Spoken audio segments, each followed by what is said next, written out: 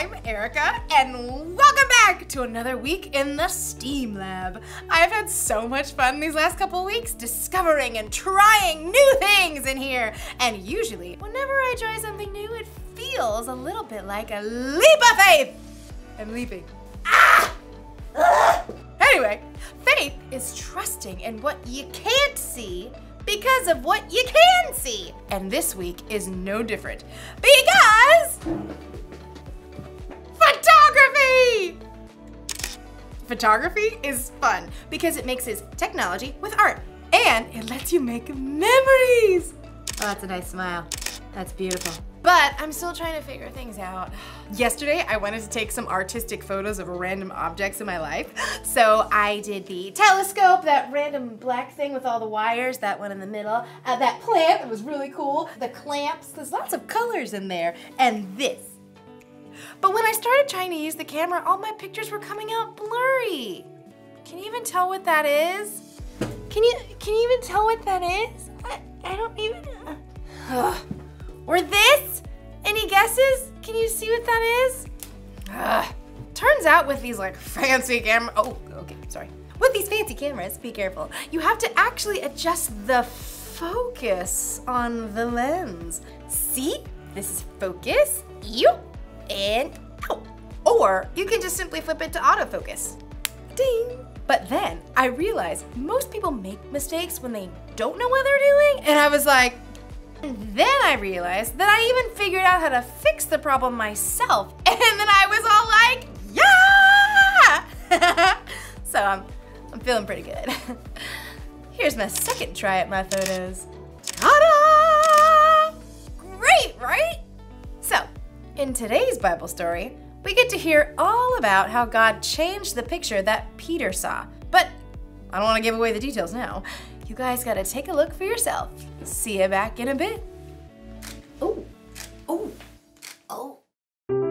The Bible. It's 66 books of history, stories, letters, and poetry that fit together to form God's one big story. The epic adventure of how He created us and loves us so much that He made a way to rescue us. As we travel through the Bible, from Genesis to Revelation, we discover people who met God and found their lives changed forever.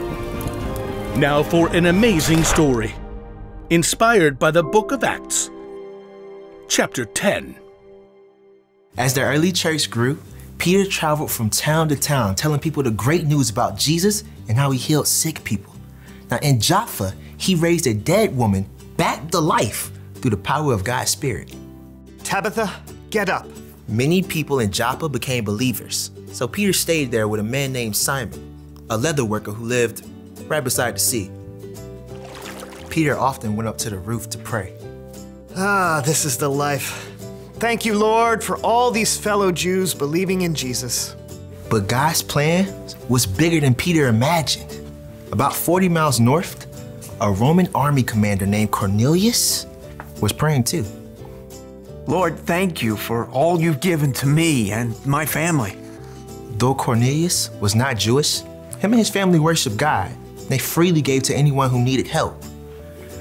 While Cornelius was praying, God sent an angel in a vision. Cornelius. The angel's power and brilliance was so strong, Cornelius fell back in awe. What is it, Lord?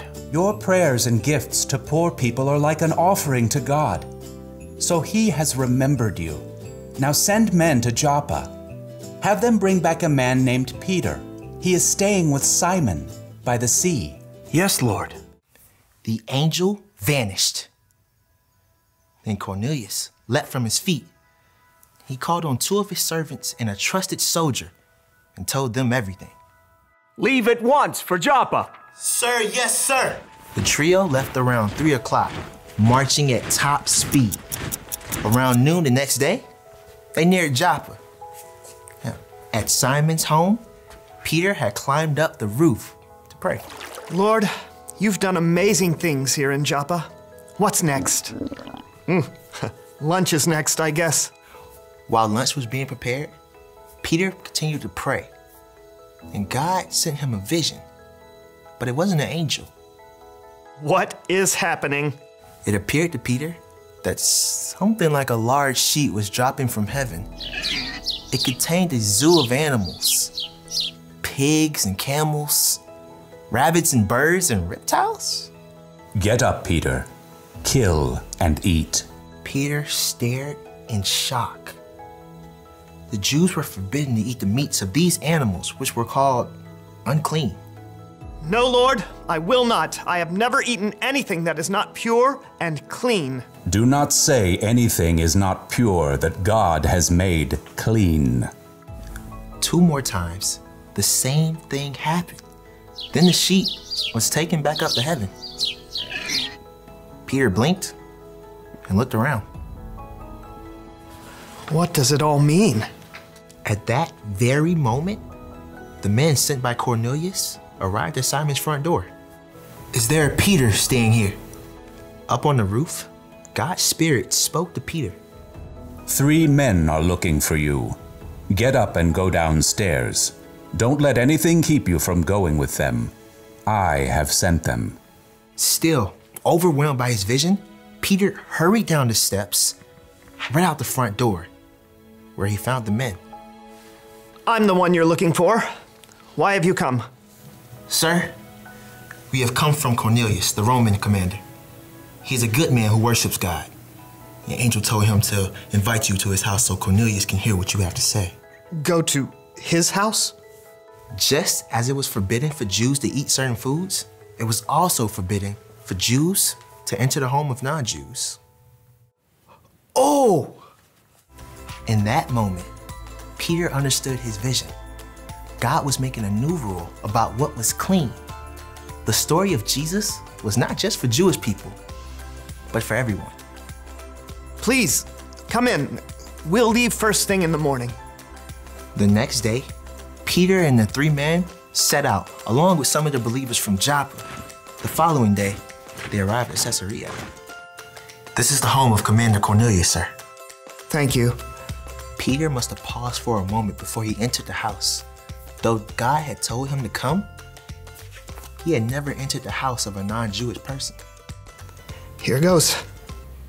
At the home, Cornelius had gathered all his relatives and friends to listen to Peter. Greetings, Peter. We are honored you've come. The commander lowered himself before Peter, showing a sign of deep respect. Stand up. I am only a man myself. As Cornelius stood, Peter surveyed the room before him and took a deep breath. You know that it is against our law for a Jew to enter the home of someone who isn't a Jew, but God has shown me that I should not say anyone is not pure and clean. May I ask why you sent for me? Cornelius had explained everything the angel had told him, and Peter shared how God sent Jesus here to share God's love, how Jesus taught and healed people through God's power. Then he would be killed, but then God would raise him back to life again. We ate and drank with him after he rose from the dead. He commanded us to preach to the people. All who believe in Jesus have their sins forgiven through his name. Amen. Praise Jesus! Glory to God!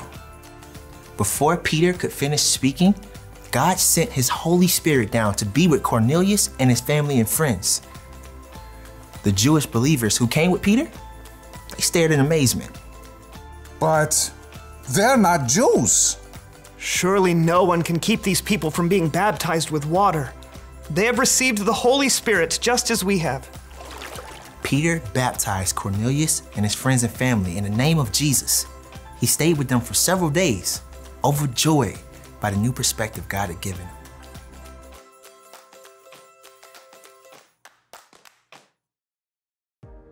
Welcome back, everybody. Oh, sorry. Hold on.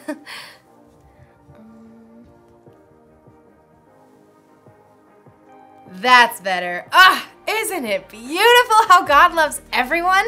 In our story today, God told Peter to give people a chance even though they were different from him. Give people a chance. God showed Peter that his rescue plan is for all of us. God promised Abraham that he would bless the whole world through Abraham's family. Hundreds of years later, one of Abraham's descendants, Jesus, made it possible for the whole world to know God, which is what God wanted Peter to realize. If God loved the whole world through Jesus, you can love other people too. Even if they look different than you, talk different than you, believe differently than you do. In fact, instead of focusing on all your differences, try looking at others the same way God looks at all of us, with love. Here's the one thing to remember today. Knowing Jesus changes the way you see others. It's like Jesus puts others into clear focus for us so that we can see them the way he does. Oh, wow, you're beautiful. I love those shoes, yes! Selfie! Wait, oh, wait. Oh, no, it's out of focus. Oh, I gotta put it in autofocus. Oh, wait, it's already in autofocus. My face is blurry. Is right? Okay. Okay, I'll see you later. In focus, hopefully. Bye!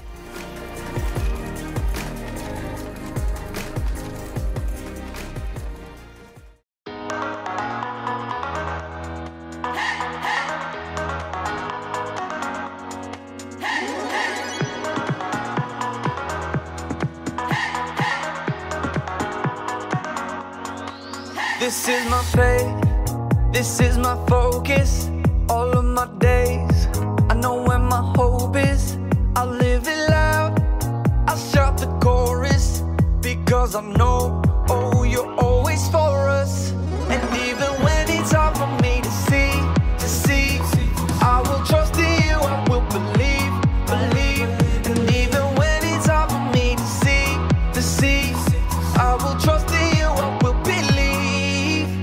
And keep on looking to you for where I'm going, knowing you go there too.